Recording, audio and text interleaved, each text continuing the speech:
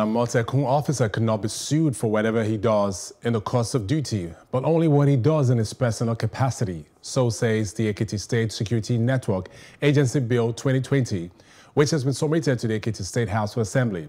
It also states that a fine of 250,000 naira or a prison sentence of 1 month or both will be the repercussion of assaulting an Amotekun officer. Now, joining me to discuss this still in the studios is Lolu Elegbe and also Evans Ufeli. Yes. What is your reaction to this?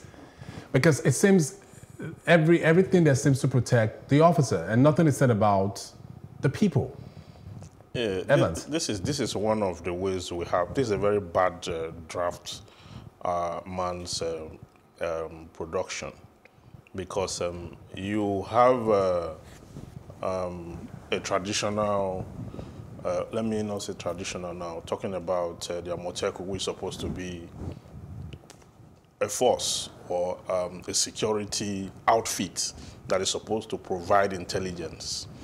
And now, in your draft, you have immunity for them, okay?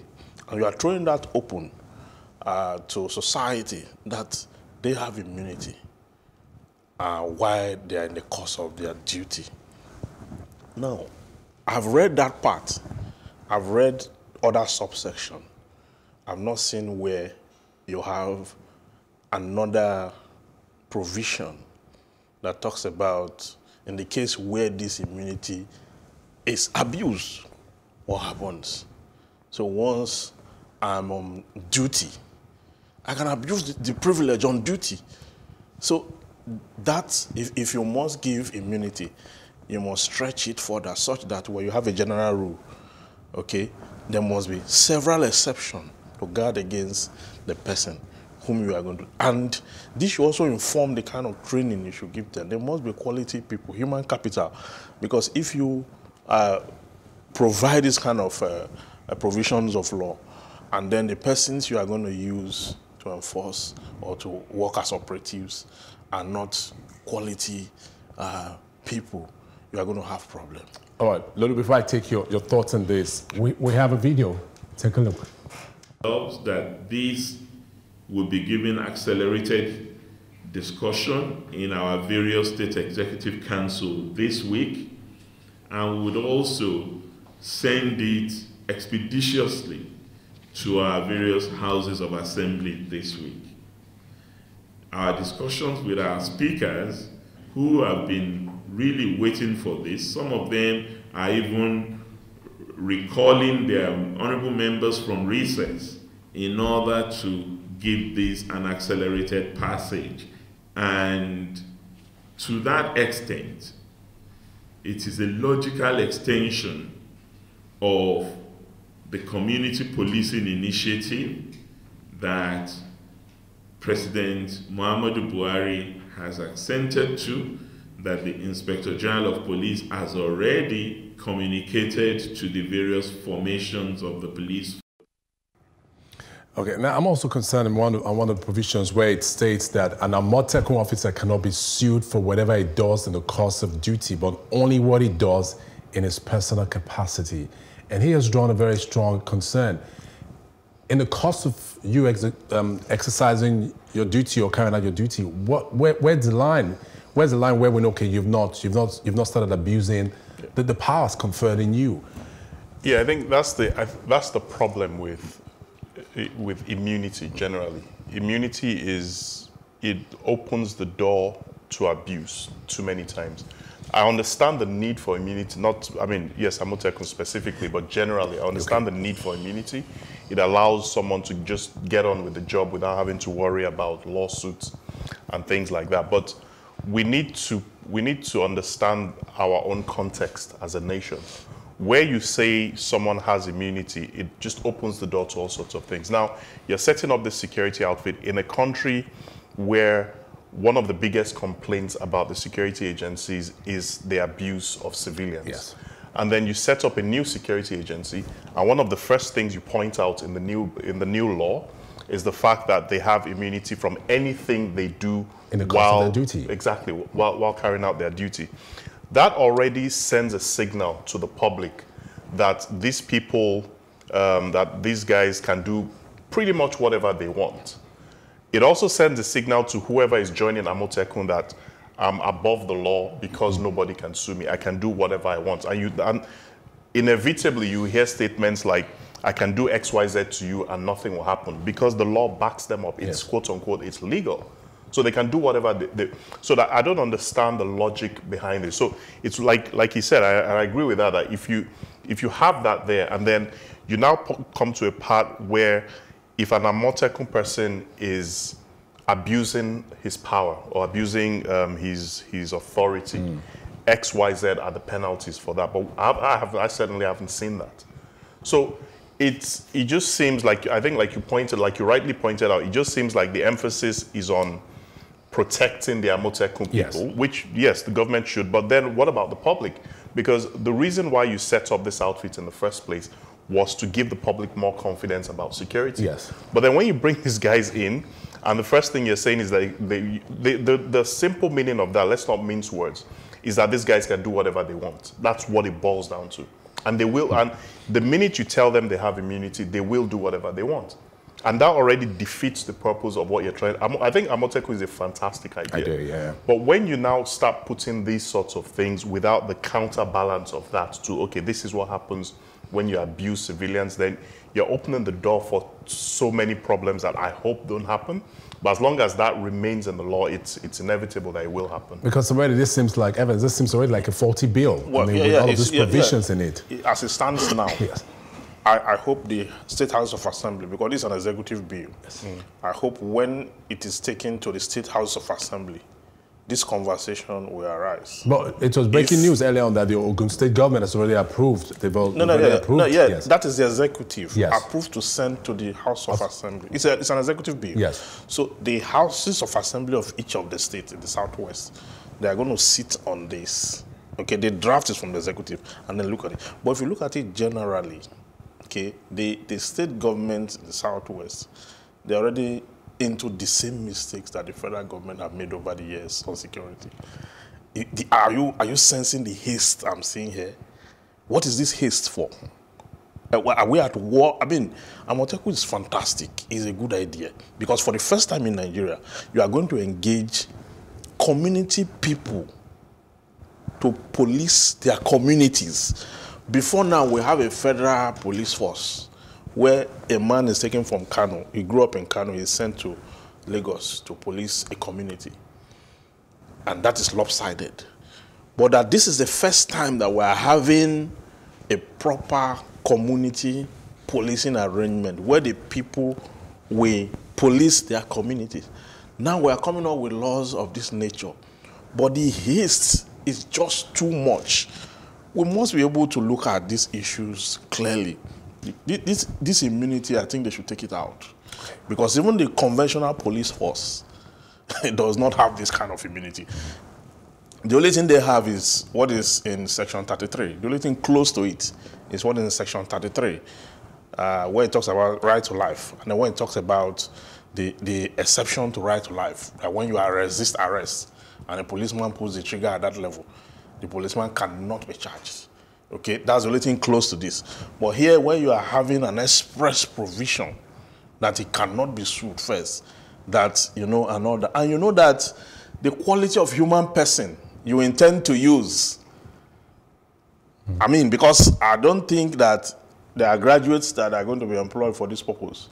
I don't know, but if you have people of low qualification, low intellectual capacity to discern wrong and right, to understand the sociological dimension of society, if you bring them into this thing and you are giving them this kind of immunity, I hope we don't compound the problem. Yeah. All right. That's my word. Now, again, the bill further states that the security organization must be headed by a retired law enforcement agent who is not lower than the rank of a major or is equivalent in other security agency. Is this what it should be? Well, they are looking at experience, okay? It's a certain level of experience in security should play out.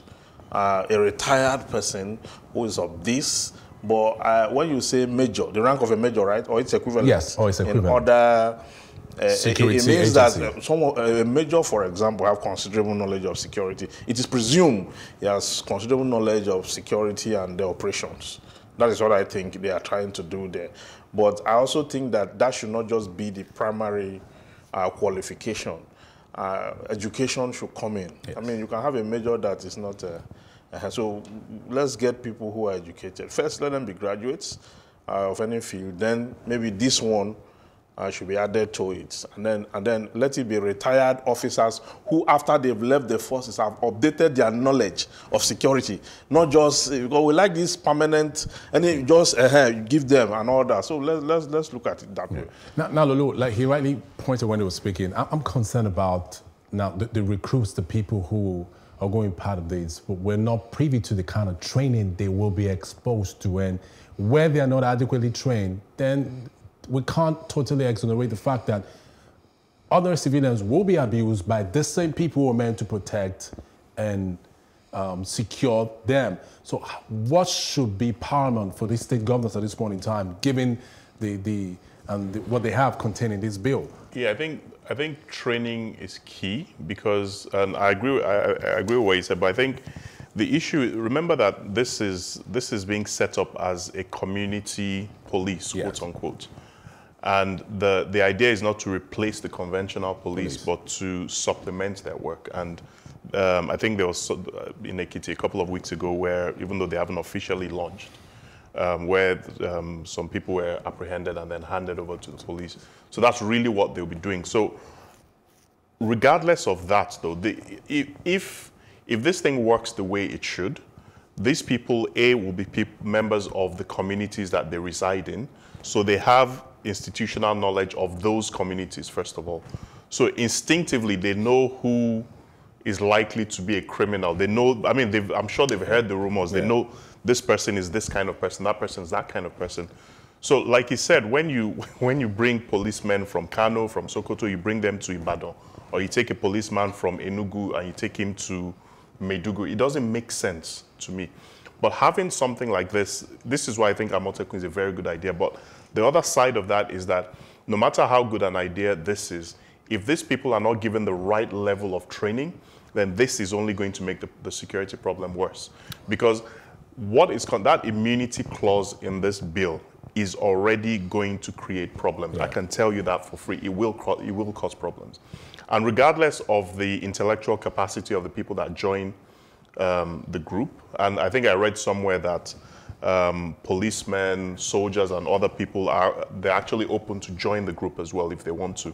So my issue is not so much the intellectual capacity of the people joining, is more an understanding of what their role is. Because even if you get the starkest illiterate you can find, as long as he understands that this is my job and these are the consequences of not doing my job right, then I think he'll be able to step up and do that, especially if he's somebody within the community. But if you're telling him before he even starts the job that he can pretty much do whatever he wants, so then even if the person is a graduate with a PhD and you tell him that, oh God, this is your job, this is your baton. I think they wrote to the IG to get weapons as well. Yeah. These are your instruments of duty, but you can do whatever you want. Then that's a recipe for disaster, I think. Evans, any further thoughts? Yeah, what I think we should add to this whole thing is that the quality of human capital development is key. I mean, aside from the law is going to regulate humans. These humans are Nigerians. Security is a delicate issue. We must be able to, do the right thing. And then remuneration. If you are bringing it into a Amotekun arrangement, because I've been hearing this voluntary, there's one narrative. The voice is so tiny into the whole Amotekun arrangement that these people voluntary and all that, and it's a problem because like it is said that when you allow the priest to go hungry for too long, he said he will convert the Holy Communion to biscuits. So if you do not give them good pay for this assignment, they may take those arms and begin to extort, because we already have that precedent. We already have the precedent, and we shouldn't allow the Amotekun to cross from solution into problem. Evans Ufeli, legal practitioner, and Lolu Elegbe, political analyst, thank you very much for being part of the show this evening and for your contributions.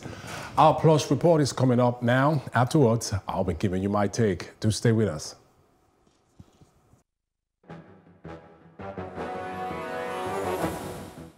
The All Progressives Congress, APC, has set up a National Reconciliation Committee headed by its founding interim national chairman, Bisi Akonde.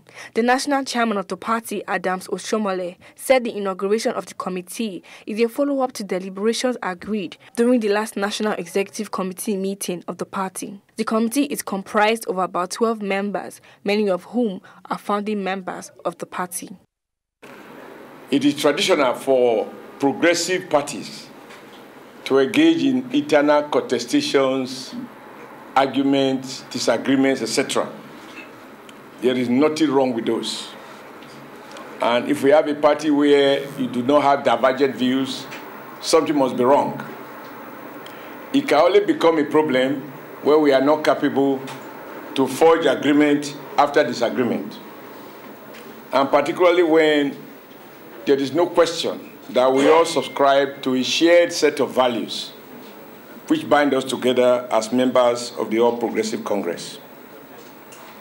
As your excellencies may recall, at the last National Executive Council meeting, one of the key decisions that was taken at the NEC meeting, as earlier proposed by the caucus, was to set up a national committee under the supervision of Mr. President to ensure that we make effort wherever there is any form of disagreement or misunderstanding or communication gap, to make effort to reconcile those involved so that the party can continue to enjoy internal cohesion and renew vigor as we prepare to support the governments elected on the platform of our party between now and the next election.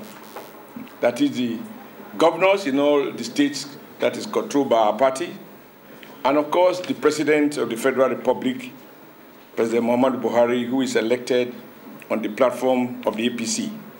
In the society of the imbeciles, there is no argument.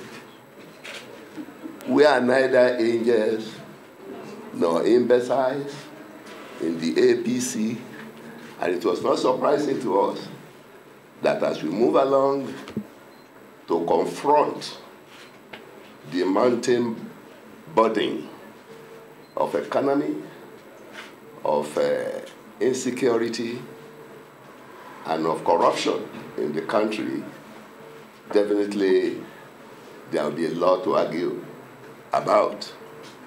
I feel humbled to be asked to be part of the committee that will resolve these crises. At first, I feel trembled. But when I read the names of my other colleagues in the committee, I become emboldened, and I feel happy that we are certainly going to do a very good job for the progress of this party. On behalf of all the members of the committee, the National Reconciliation Committee, Mr. Chairman, we accept to serve.